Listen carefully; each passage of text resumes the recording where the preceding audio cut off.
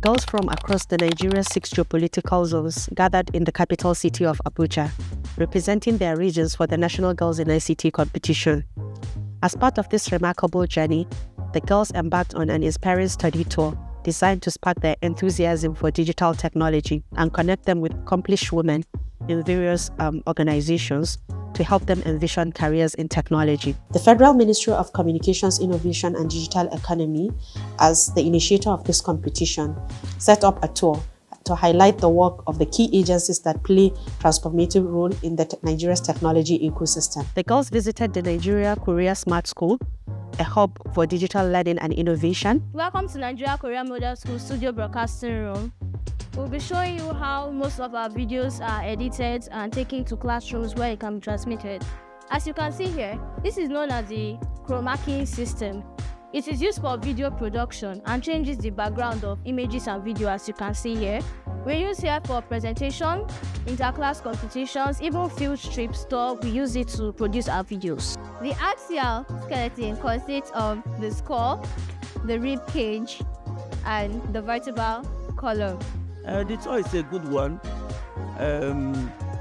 especially as the emphasis is on the girl child, on technology. It's an ICT program, and basically the school, as you have been asked by Koika to come and visit us, is ICT based. From the tour, they'll be able to practicalize whatever it is that they've been hearing, and that will be a long way to enhance their knowledge as regards ICT. They then experienced an advanced operations in NatComSat, experiencing the antenna farm and the satellite monitoring and communication station, gaining insights on satellite technology drives national connectivity. Here, we are dealing with 3 bands of internet services. Number 1, we have KH band. Say it, everyone. KH band. Number 2, we have KU band. And number 3, we have C band. So today you will be able to know the type of bands that we have in the satellite industry. Can you please repeat it and let me know? The KH band, the KU band, and C band. Please don't forget, it's very important for you. Their journey continued to the Nigerian Communications Commission Museum, where they explored the evolution of analog to digital technology, witnessing the milestones that paved way for the Nigeria's digital transformation. This is called the cat phone, okay? This particular technology used to be installed in commercial environments like the market, like the park, where people will have to queue to take turns to make their call. In other words, you need to have a card like your ATM card. So once it's your turn, you slot in your card, dial, and then make your call, all right?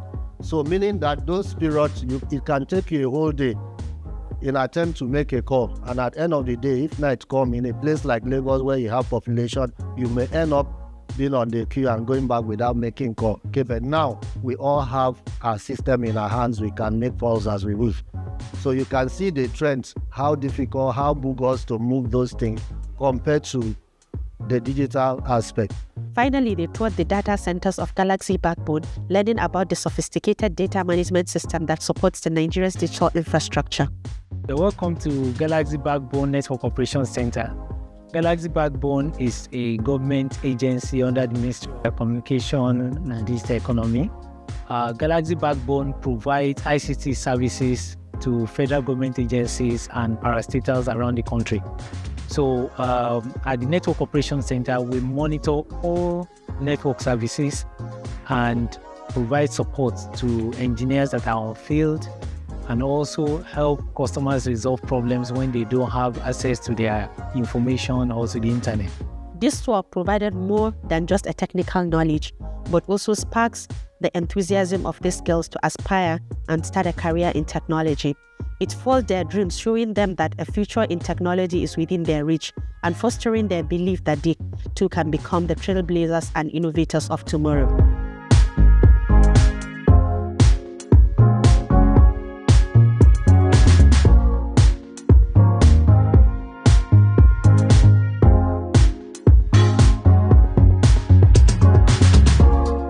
This year's National Girls in ICT competition was nothing short of inspiring. Young girls from all across 6 geopolitical zones in Nigeria, filled with excitement and determination, stepped up to showcase projects that are as bold as they are innovative, from agri-tech to climate action and civic engagement, aimed at solving problems in their communities and protecting the world they are set to inherit. These features in our app uses technology to make private taxis safer. Driver verification. Users can scan QR code to confirm that a driver has been verified with security agencies. Optional trip tracking features. To use the app natively, you capture a video or picture of the incident and submit it through the app or via SMS using SMPP. This app has an ambiguity function which protects the privacy of the users in terms of crime. For our serviceable obtainable market, our goal is to help 1 million app users dispose of their waste within the next 5 years. For our competitors, we have 2 main categories. That are the traditional waste collectors and startups that are digitizing waste collection. But what we're different is that we're a hyper-local focus, which means we're trying to help 13 million people in Kano dispose their waste properly. We're also taking a community-driven approach towards waste management and are focused on creating educational content on the awareness on proper waste management practices.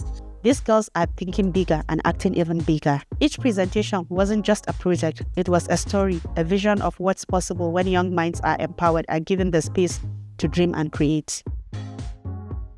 The passion and talent on that stage were proof that with the right support, these girls are ready to become the tech leaders and change makers of tomorrow. What stood out for us the most is the research part, where we're moving around the society and assessing the problems in our society. Our project is a smart city that is built to make urban life more efficient with the use of artificial intelligence and technology. This competition wasn't just an event, it was a celebration of potential, a glimpse into a future where girls lead the way in tech and innovation. And that more than anything reminds us why investing in their growth and education matters. Can we get a resounding applause for the team that has come overall first in this competition?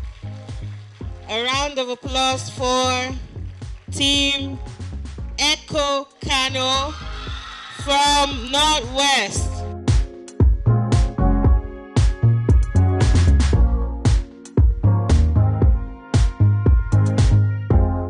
Thank you to the Ministry of Communication, Innovation and Digital Economy. You have made 2024 an amazing year for us. Thank you.